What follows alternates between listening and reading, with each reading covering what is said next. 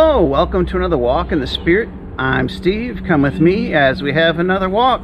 We're continuing. This is our second of 3 videos. I am on vacation, so I'm doing 3 discipleship walks, all walk in the Spirit videos. Normal walk in the Spirit's nothing special here, but we will be making it simple, easier for me because I'm on vacation.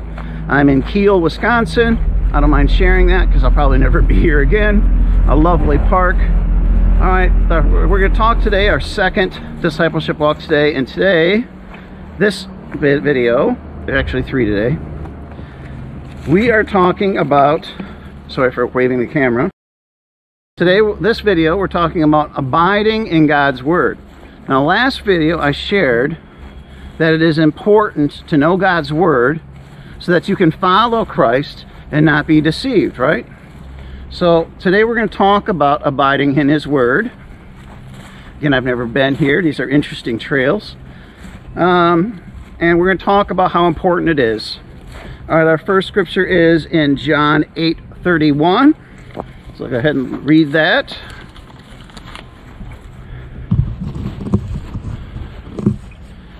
John 8:31. Then Jesus said to those Jews who believed him, "If you abide in my word, you are my disciples indeed." Very basic, very true, very strong, and very important. As I shared, all these discipleship qualifications are connected. And abiding in His Word is essential. Again, all these are essential to be disciples. Okay, we're going to fail in them, but we just get back up and we keep going on. Very beautiful location. I'm just going to do a circle here. We must abide in His Word, because the Word of God is final authority. I didn't put it in my scriptures to read today. Sorry, there's a bug on the camera. I'll put it on the screen. It says that God put His Word above His own name. Put that on the screen. Oh, this is a dead end. Thought it'd be a wider path around the tree.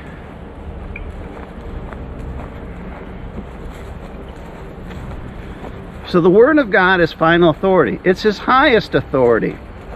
And we must walk in His Word, according to His Word, by His Word, okay? It must be our final authority. Okay, we're not gonna, once we come to know Christ or even decide to follow Christ, we're not going to know everything. That's why we got to stay in His Word, be correctable by the Word of God, and anybody who gives us the Word of God, right? Because the Word of God is final authority, not our opinion, not our calling, not our church, not our books, not our videos, not Steve's videos. Okay? God's Word is final authority. All right, let's read our scripture on this. Pull it out. We're going to go to 1 Corinthians 2:14. Let's find a spot here. Here looks good. You're going to hear some construction in the background. Sorry about that. All right, 1 Corinthians 2:14. All right, here we go. But the natural man does not receive the things of the Spirit of God, for they are foolishness to him, nor can they know them because they are spiritually discerned. Oh, sorry for tilting the camera. So if you want to know God's Word, you have to have the Spirit of God. You can't just come to Christ in the flesh and say, oh, I decide today, yesterday I was a heathen. Today I'm just going to jump right in, dive into the Word, seek to learn His Word. But you have to have the Spirit, right? You have to have the Spirit of God to understand the Word. Can someone get saved and be born again and have the Spirit right away? Yes, but don't fool yourself, okay? You have to have the Spirit to understand the deep things of God. All right, what's our next? Oh, I love that smell. Smell the pine trees right here is strong. All right, let's read our next scripture. All right, our next scripture is Galatians 2:20. I'm just going to read that one. Well, I have it mostly memorized, and I've shared it many times on this screen, on my channel. For I have been crucified in Christ. It is no longer I who live, but it is Christ who lives in me. I probably quoted half of it. I'll put the full one on the screen. It's Christ in us when we're born again, that the Spirit of God lives in us. Sure, when you believe in Christ, the scripture says we are sealed with the Spirit. Put that verse or two on the screen.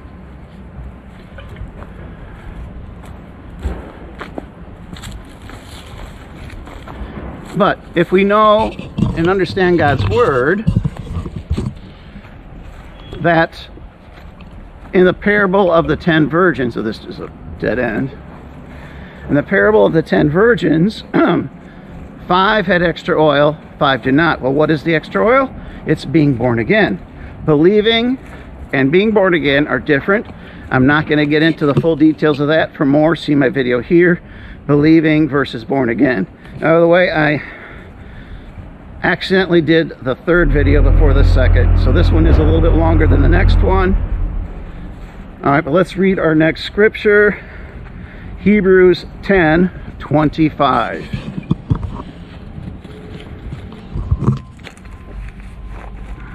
I'm a little distracted today because I got lots of notes and less pocket. Hebrews 10:25. Not forsaking the assembling of ourselves together, as is the manner of some, but exhorting one another, and so much more as you see the day approaching. So what does that have to do with abiding in His Word? Why does going to church have to do with abiding in His Word? Well, the scripture says we must continue to go to church even as we see the Lord's second coming approaching. We grow in the Word of God through the ministers of God who are in churches. Now, some of us can't go to church. Some of us, we haven't forsaken the church, but the church has forsaken us. You do what you can. You can get books, teaching books. You can watch men of God preach on YouTube. You can get CDs, DVDs, audio tapes of ministries that are trustworthy and learn from them. But we need to continue to grow in His Word if we're going to abide in His Word, and thus we need the church. Our next one is Ephesians 4:11 through 16. I'll just do this. This explains a little bit more of why we need the church. Ephesians 4:11. And he himself gave to be apostles, some prophets, some evangelists, some pastors and teachers, for the equipping of the saints, for the work of the ministry, for the edifying of the body of Christ.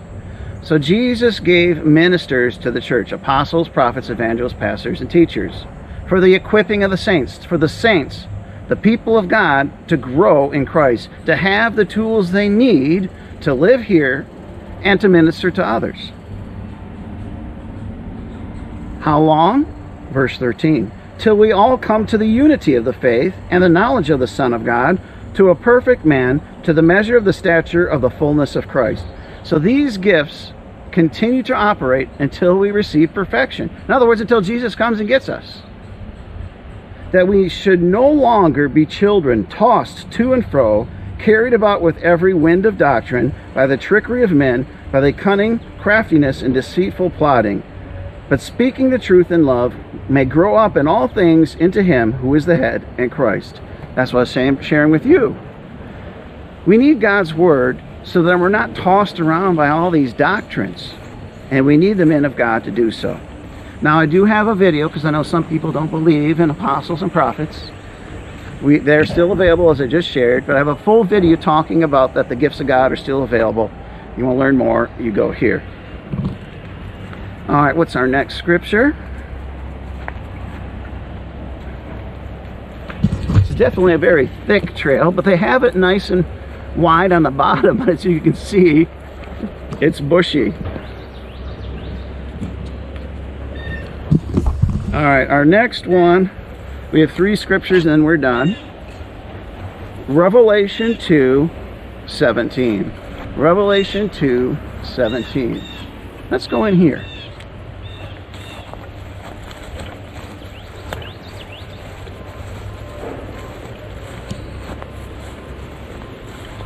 Do some fields here, huh?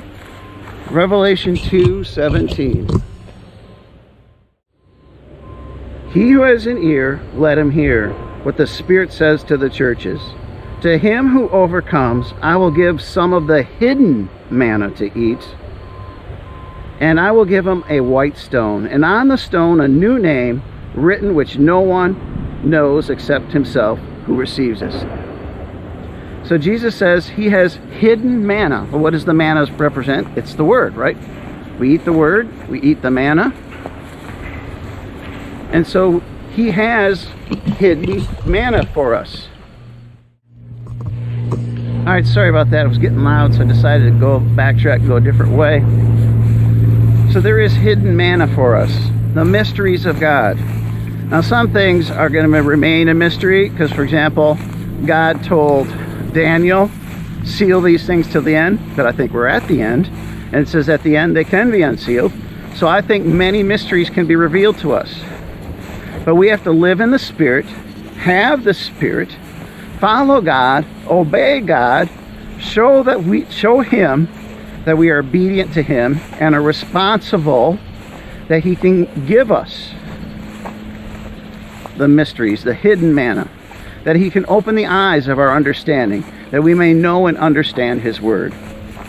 All right, John 15:7. John 15:7.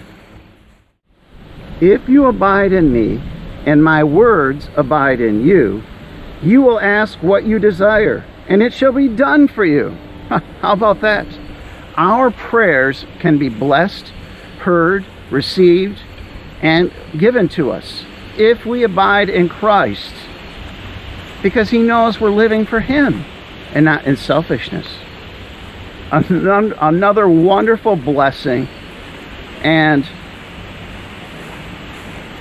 good element for us as we follow Christ. We're seeking to serve him, and he's going to bless us. He's going to provide what we need here in the earth if we continue to walk in his word and walk in his ways. One more scripture. John 2 John 1:9. 2 John 1:9. Whoever transgresses and does not abide in the doctrine of Christ does not have God. He who abides in the doctrine of Christ has both the Father and the Son. Now, I'm not going to spend a lot of time on this. I've talked about this in other videos, and if I can find a specific video on that, you can find it here. But obviously the Word of God brings us the doctrines of God. And if we don't have the doctrines of God, we do not have God. This is an important element of being a disciple of Christ. Growing, standing in his word, walking in his word, eating his word. It's our life. It's our sustenance. We need to abide and live in the word of God to be a disciple of Christ. One more walk in the spirit of discipleship. Stay tuned to that. Look for it ahead. God bless. We'll see you again, Lord willing, if we're not raptured, if I'm not censored. God bless, folks. Have a good day. Bye-bye.